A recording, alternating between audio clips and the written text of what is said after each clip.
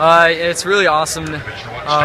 Ever since last year, when I came 15th year, I've been working towards this, and especially through indoor this year.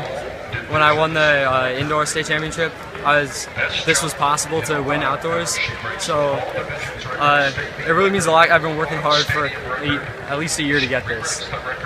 1600 indoor, 1600 outdoor. Yeah. Which one was more fun, I guess? I would say this one.